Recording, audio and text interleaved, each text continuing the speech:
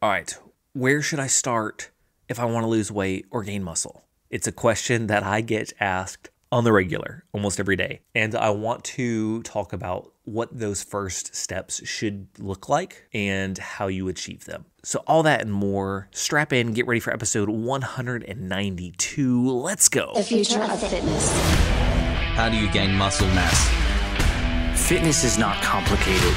It's simple when you break it down. There's so much information out there. No fads, no diets, just plain simple habits. You're listening to the Bones to Bulk podcast. Hey, welcome to today's episode. My name is Brian Parody, and I will be your host. And if this is your first time tuning into the show, welcome. So glad you are here for what may be a corny, maybe not episode. But basically, if this is your first time, I try to break down fitness in simple, bite-sized pieces because I don't think that fitness should be complicated. And I try to keep these short and brief and to the point. So welcome. For my return listeners, you know what this is about, and I appreciate you coming back time and time again to listen. I love just being able to spend this time with you. And if you want to connect with me on a more personal level, please text the word podcast to 706-222-7551. That is a actual number that I check a couple times a week, and you can write me messages on there, write me questions, and I will respond. Just give me a few days because it's not something I'm on every single day. All right, with that being said, let's dive in. So you've just decided that you want to get in better shape. You know, maybe you want to drop a few pounds, lose some body fat percentage, gain some muscle, get stronger, kind of that general thing. Typically most people who come to me, they want to lose a little bit of weight and gain muscle. That's kind of the thing. So I'm going to kind of address that if that's you. And even if it's not, you're going to get benefits out of this discussion. So what are the first steps you need to be taking? Where do you begin in this wide world of supplements and fitness and workout programs, and just can be overwhelming? Let's be honest. There's so much garbage out there that doesn't work. So many fad diets and crash diets and just things that people have created as money-making schemes, and it can be just overwhelming. Where the hell do I begin? Well, I want to tell you. And the first thing is start with where you are at. Maybe you don't have access to a gym. Maybe you don't have a lot of money to be spending on crazy nutrition plans. That's okay. There's nothing wrong with that. When I started, I had a bench and a few weights in my room. I was broke. I didn't have the ideal situation. I worked out at an apartment gym for probably the first 4 years of my physical journey. I had some weights at the house and I had my apartment gym, and that was it. I didn't have a full-blown gym. I remember the first time I ever got an actual gym membership, I was blown away when I walked in. I was like, oh my gosh, look at all this freaking equipment. They have everything. Well, duh, it's a gym. And I was just used to these small little apartment gyms. So that's another story. I digress. So you've got to start with where you're at. Don't think that because you don't have a gym membership that you can't gain muscle, because you absolutely can. We live in an amazing, amazing time to where literally with our computers or phones, we can access how-to videos on anything. And whether you have only resistance bands, whether you have only your body and a backpack, whether you have a few weights, you can find some type of workout plan to follow with only that. If you're looking for a good place to start, I recommend youtube.com/bones to bulk. I have a lot of different workout videos on there. On all ranges of whether it's just body weight, whether it's just dumbbells, whether it's resistance bands or whatnot. So start with where you're at. You don't have to have the perfect workout plan. You don't have to have the perfect split. The only thing I would suggest starting off is break your muscle groups up and work out at least 5 days a week. That's it. Don't get overwhelmed. As you hammer this stuff down, you can then start fine tweaking things and start learning more and start growing more. But don't get overwhelmed with having to do more than that to start off with. Just start getting in the habit of lifting regularly or working out regularly. That's the key, is building that habit. So regardless of whether you have a gym or not, start doing something, even if it's body weight exercises every day. Start building that habit. With food, I get that food can be a lot to take in. And don't get me wrong, food is something that I still am constantly studying and learning more about all the time. So it's this never-ending learning phase. Now, with food, when I started, I was kind of broke.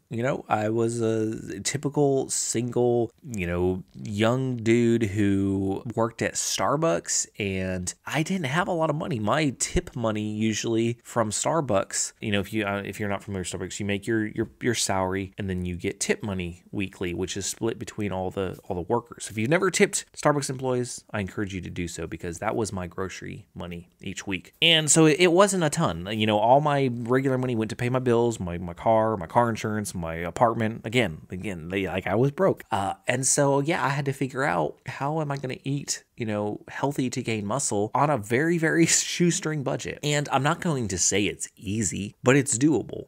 First off, I would try to get a lot of chicken. I would buy the big packs of chicken breast. It was just me, so they lasted quite a while. And then I would get very inexpensive carbs. So things like rice or pasta are super cheap. I mean, you can buy 5-pound bags of rice that will last you almost the entire month for a couple bucks. It's crazy.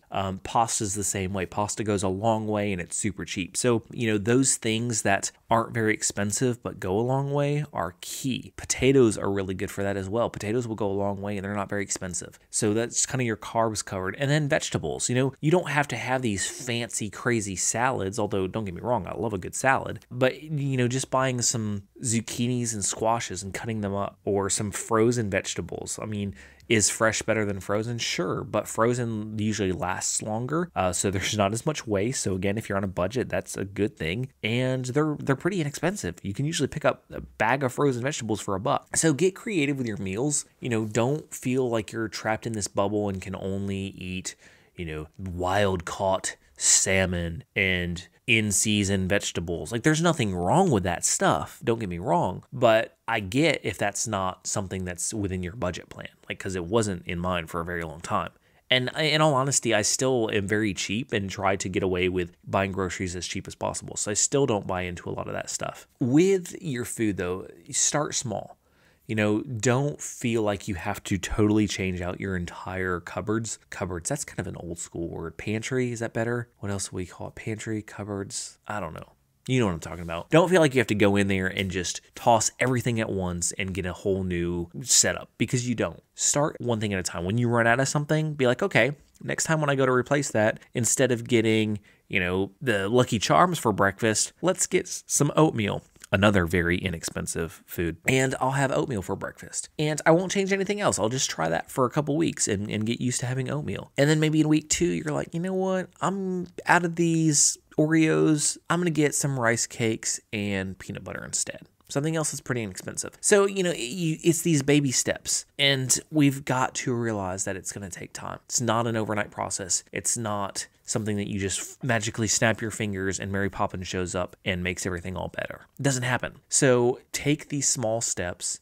Don't get overwhelmed by all the different things out there. Start where you are at. Start with what you have available, what you have on hand. You don't have to go crazy. You don't have to have a ton of money. You don't have to have access to crazy fancy gyms.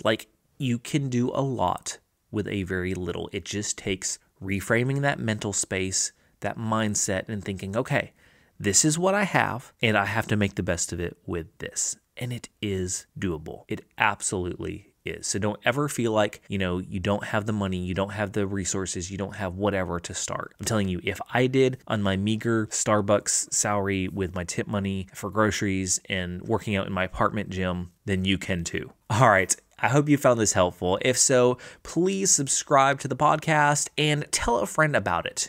Just one person. Say, hey, I think you might get something out of this. Share with them the link. I would be greatly appreciative of that, just so we can spread this message and this podcast. It would mean the world to me. Remember, no matter what walls you're facing, what struggles are currently in your life or that you're trying to battle or trying to overcome, you can overcome them. I promise you, you can. Stick with it. Stay consistent. Remember, you've got this.